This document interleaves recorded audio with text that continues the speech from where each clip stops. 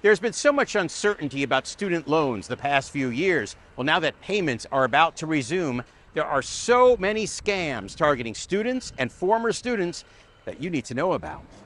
Jamie Booth, like so many college students these days, is so confused by the on-again, off-again talk of student loan forgiveness. I heard that they were doing some forgiveness through Joe Biden and then they cut it. She keeps getting emails about loan forgiveness, but is skeptical. But I usually just assume that they're scams. So what's legit and what's not?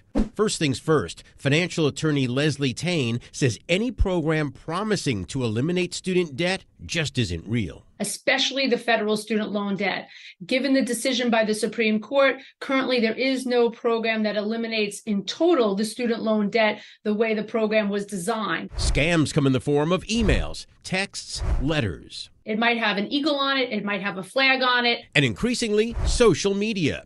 In some cases, Leslie says the scammers may already have some information about you. Just because somebody calls you up and has part of your social security number, knows where you went to school, knows any personal information about you, that doesn't make it legitimate. The best source of information on your federal student loans is studentaid.gov, where you can enroll in the government's new SAVE plan. And if you're having difficulty paying, your first step should be to contact your loan servicer, which you can do by scanning the QR code on your screen.